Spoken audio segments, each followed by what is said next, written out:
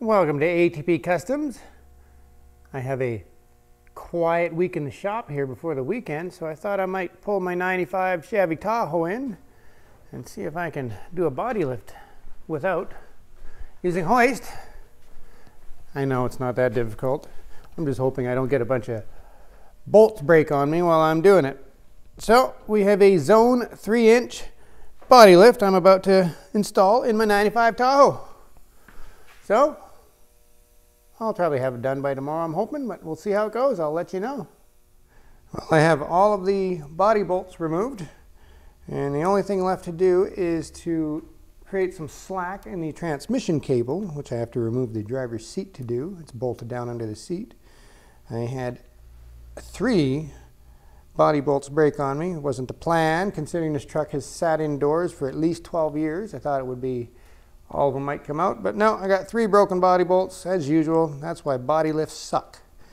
But this particular kit I'm very impressed with. The instructions are super clear. It is a super easy body lift to do. I just happen to have 3 broken bolts, so I'll put the body lift in and hopefully give me some room so I can get those bolts out with a torch.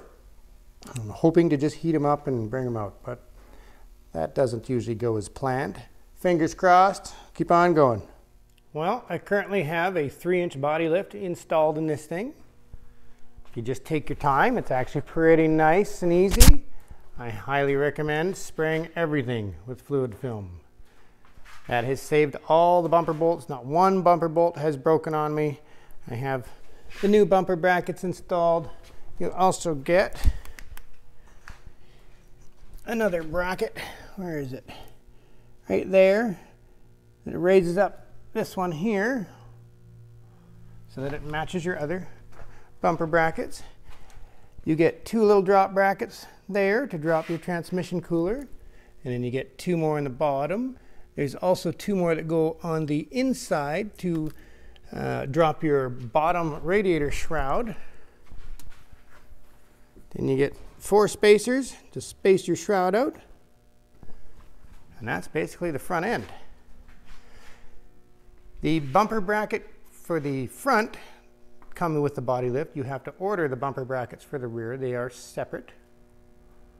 The shifter linkage, apparently there's differences. This is a 95, so the shifter linkage actually just pulls through the floor. The rubber boot that seals the floor came through. You got to pop that back in.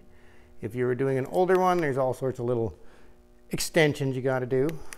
Oh yes, there is a little extension for the steering shaft, which wasn't bad to do at all. So there we go, we got a 3-inch body lift, and I'm gonna have to let those bolts that broke on me soak all weekend. So I'm hoping Monday those will come out nicely. And that's about all I have left to do is just get those 3 bolts on and bolt the rest of the lift in. Just the body bolts, and we're done. Put the grill back in it, and then we get to throw some 35s on. Those ones are going on Matt White's Bronco when we do a 6-inch lift next week. Those are Dick CPEC Extremes 315/70/17s. And I had these kicking around. These are a Turo Trailblade MTs 35/1250/17s.